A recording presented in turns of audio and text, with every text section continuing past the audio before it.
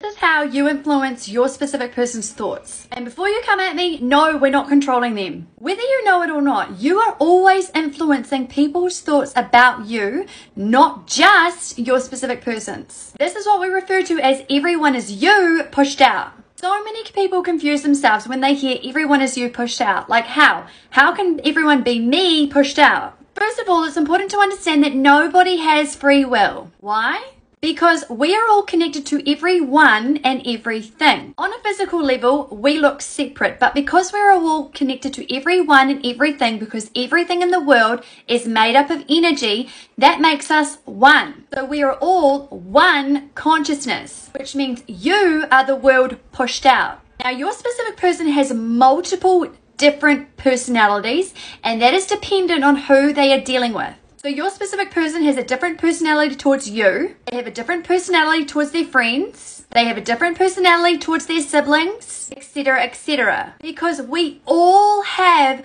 multiple different personalities, and it all comes down to who we are dealing with.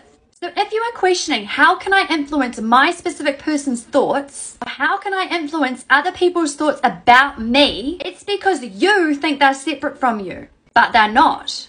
Your specific person only thinks about you, what you think about you, what you think about them, and what you think they are thinking about you. This is how the law of thought transmission works. You are telepathically sending thoughts out to them. So your only job is to be concerned about what you think of you. This is why working on your self-concept is key when you are manifesting, because everything stems from your self-concept. So to influence anyone's thoughts about you, whether that's your specific person, your friends, your work colleagues, your parents, your siblings, you need to change the way you think and describe yourself. When you change the way that you see yourself, and because everyone is you pushed out, people will start to reflect that back to you, and your specific person will also feel that, and you will know that they are already thinking differently of you. But in order for any of this to work, you really need to back yourself. You need to fully convince yourself that you are the prize and you are worth it. That is why working on your self-concept is a must.